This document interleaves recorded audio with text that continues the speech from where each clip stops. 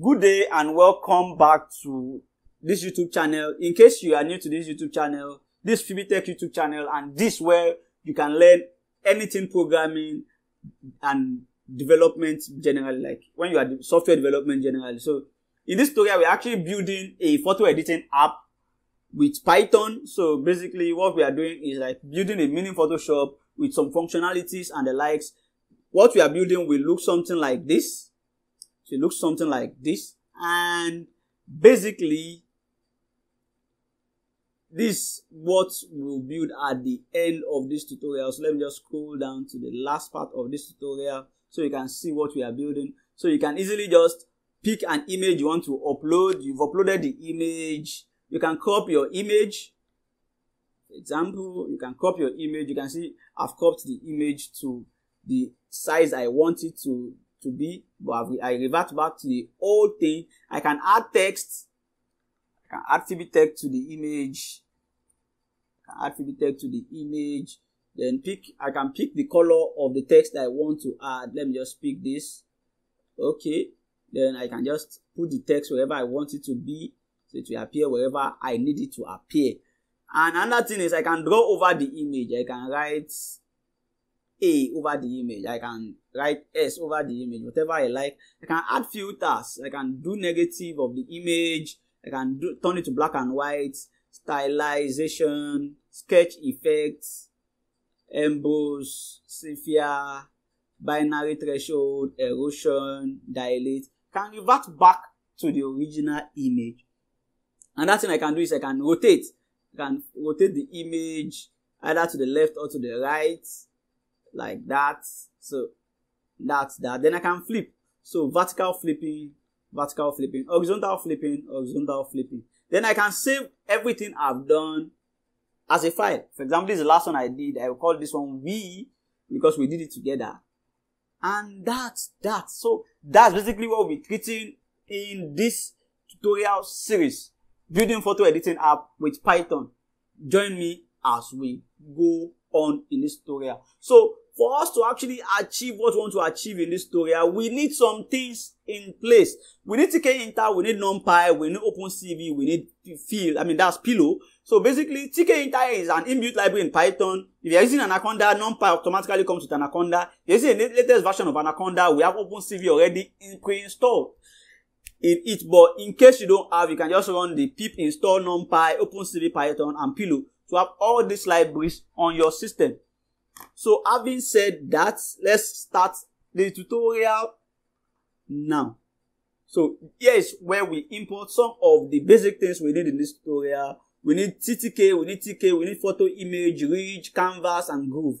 These ones are just for us to show the relief of the image. This is a canvas. This is the canvas where we display our image. This is the photo image where what we use to import our image and display it. This TK, which is what we use to define our window, and this TTK, what is something like the tkinter itself, from which we can call most of the functions we'll be using in this tutorial. So I imported all that, and then I initialized, I labeled what I want to do. I called it photo hub. So instead of having Photoshop or photo editor or something like that, I called my own photo hub. So this on this. So Photoshop was once just this small. So don't fear the days of the young beginning. Another thing we need to do now is to add the next line, which is an image editing app. This is just the description of what our app is doing. So an image editing app. That's just, our code is just 2 lines long now. So the next thing we want to do here is to add the main menu. Those are the buttons we'll be using to edit our images. So all these buttons here now, we are going to add them now, which is what we are doing here. But mind you, we have a lot of commands that we'll be using in them. So I had to create these functions in our class. And another thing I didn't mention is all the things we are doing are displaying in this main window, but we are writing them in this front end class.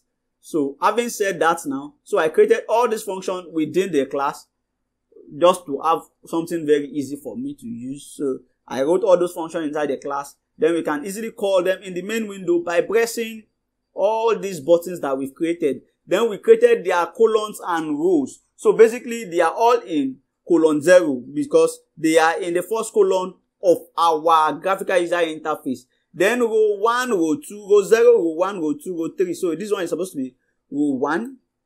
Sorry, this one is supposed to be row 2 because of our arrangement. So when we do that, we have all this. But if we change the rows, of course, it will change the arrangement of these things here.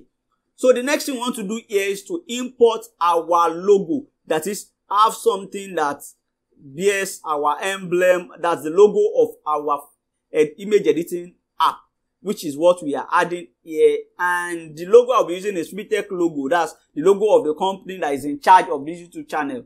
Basically, what we do at Phoebitech is we help to build softwares, graphical user interface. We build UI for websites, we build websites, we build software for your business, we consult, we do data science, analytics, and the likes like that. In case you need any of our services, check our website, or you can just dial our number or send us an email. Having said that, let's just import our image. We use photoEdit, which is what I imported in the first place, then gave it a shape, then I gave it where it will be positioned. And having said that, where that writes the positioning, okay, the image self.logo, print self.logo, okay, where did I put the positioning?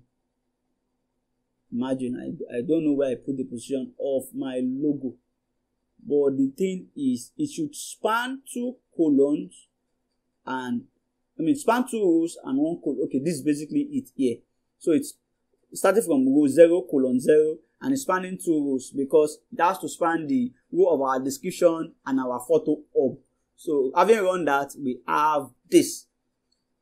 So having said that, the next thing we need to do is add our footer, which we have 3 buttons, which is the cancel button, apply button, and revert all changes. So you can see it all belongs to row 0. Actually, our footer itself belongs to a particular column on our canvas.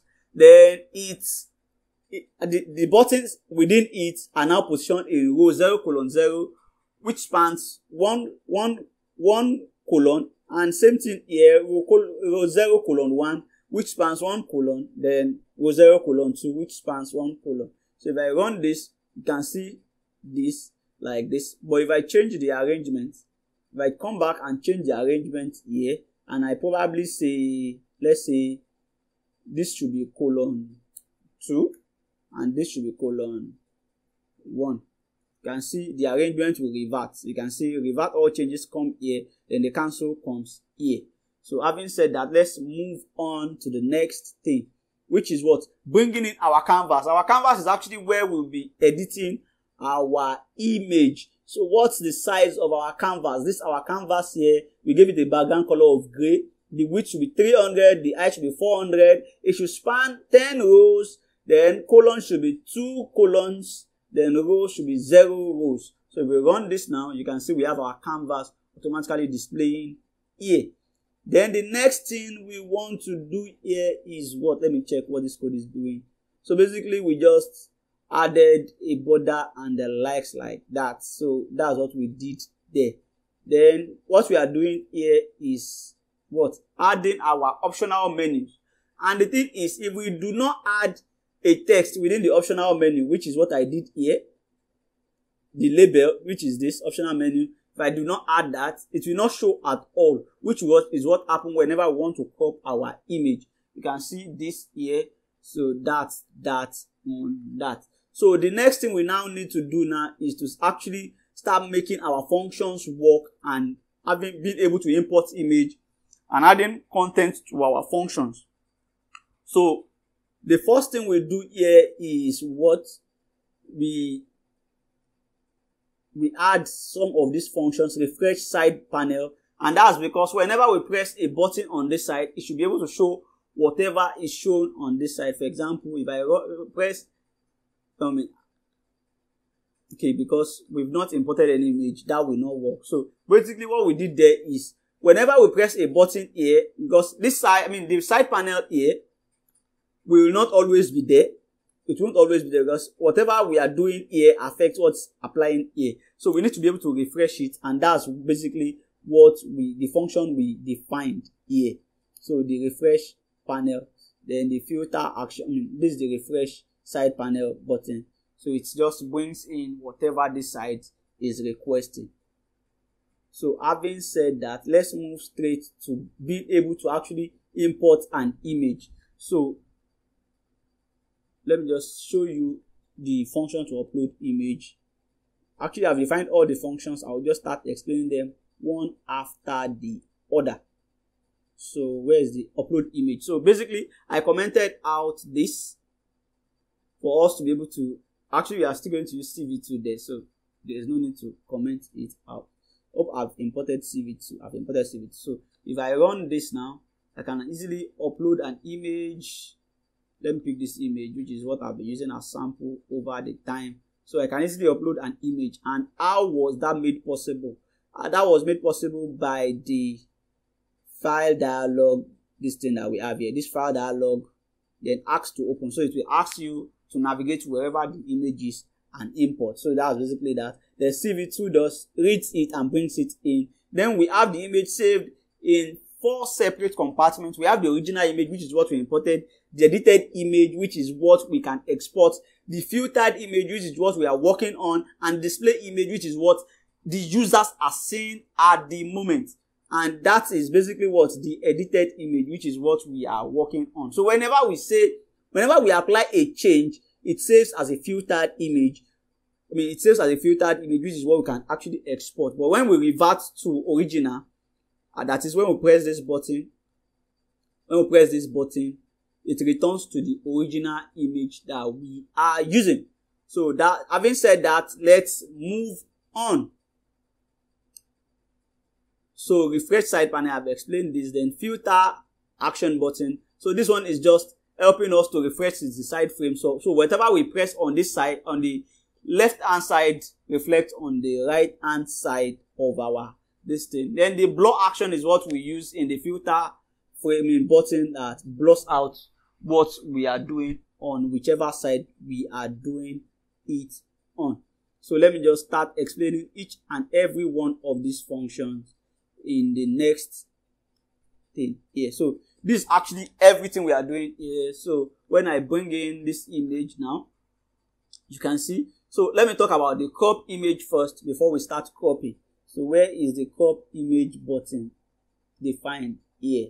So this is the crop option. So we have the start crop. Then we have the end crop, which is what we define here. Then the crop action. So this one just starts. Now it defines this what it has before. That's 0. Then it now changes to whatever we define here. So we have the start X, the end X, which is the first place we start and the ending. So let me just do that in your presence. So when I press the crop button, so this is our start X and end X here. That's the geometry. Okay, have I pressed the crop button? It's not working. I don't know why it's not working, but let me just cancel this and run my function again. Let me run it again. Then crop button, import image, then crop. You can see that's where the image is starting. That starts X and X, and this starts Y and Y. So you can see it just cropped out the part of the image I actually cropped. So I can just go back to revert back to original image, where I can crop again. I can just crop this side alone. You can see it actually crops it out, but revert back to the original. So that's what the crop button is doing. So it crops the image and saves whichever thing we have as our output. Don't mind me, the function is actually very long, and I don't want to explain what it's doing without actually showing you what it's doing. So that's basically what this is doing. So we are using a lot of mathematics here, which OpenCV, thank God for OpenCV, is handling for us. For example, when I upload the image and I crop, if you check your OpenCV here, you check what it's doing here. Okay, it has not written anything here, but it will write a lot of math for you to, a lot of figures for you to understand what you've just done. So having said that, the next button that we can use here, let me just revert all changes. is add text. Let me just explain add text. Add text is actually quite simple to understand.